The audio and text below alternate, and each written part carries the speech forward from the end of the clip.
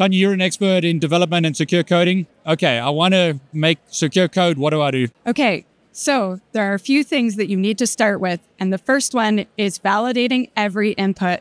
Whatever you are getting into your app or that could be changed by a user, you need to make sure that it's what you're expecting. If there are any special characters that are potentially dangerous, you want to escape them or sanitize them out. Okay. Then if you're going to put something on the screen, you want to output encode it. So take away all of its superpowers. So it's just text. It's just for displaying. It's not for interpreting. And then after that, every time you talk to the database, you want to make sure you use some sort of parameterized query instead of just making up your SQL on the fly. If you could do those three things, your app's going to be a lot more secure than if you just copy and paste something off of Stack Overflow. So that is a great start. Okay, but I want to learn more. Oh, I would suggest my book. And Shameless plug, right? I'm obviously not biased at all. Also, my mom says it's pretty good. But you wrote this book on how to write secure code, right? Yes, that is the entire book. I cover 10 languages, 8 frameworks, and a whole lot more.